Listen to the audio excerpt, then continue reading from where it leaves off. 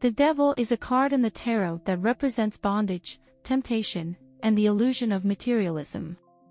Its esoteric interpretation carries profound symbolism related to the shadow self and the chains that bind us. Esoteric description of the Devil. The shadow self.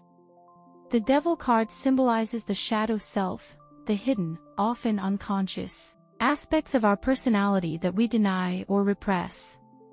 It represents our inner demons, fears, and attachments. Materialism and bondage. This card signifies the illusion of materialism and the chains that bind us to worldly desires and attachments. It suggests the objectification of the material, without connecting with its spiritual side.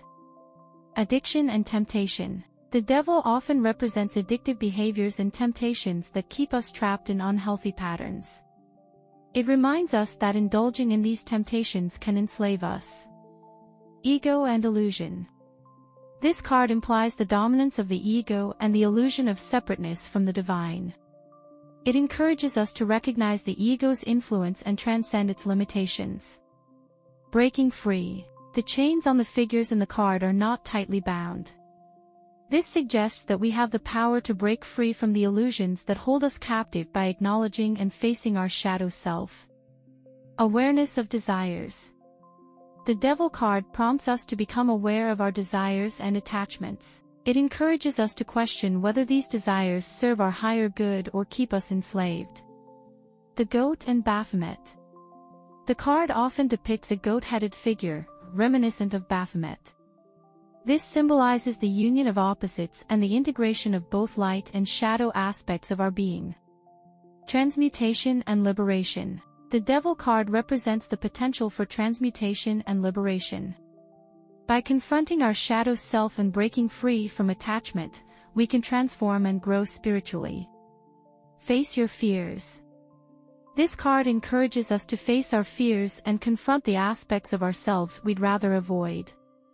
It suggests that by doing so, we can reclaim our power and freedom. Material distractions. The Devil card warns against becoming overly focused on material possessions and superficial desires. It reminds us that true fulfillment comes from a deeper, spiritual connection. The choice to be bound. In some interpretations, the Devil suggests that we have the choice to be bound by our desires or to break free from them. It implies that we may have created our own chains. Transcendence. Ultimately, the Devil card represents the potential for transcendence and spiritual growth. It reminds us that we have the power to overcome our limitations and achieve spiritual liberation. In Esoteric Tarot, the Devil is a card that invites us to confront our shadow self, recognize our attachments and temptations, and break free from the illusions that bind us. It encourages us to acknowledge and integrate the darker aspects of our nature, leading to greater self-awareness and spiritual transformation. Thank you very much for watching this video. If you liked it, subscribe and click like to support our channel.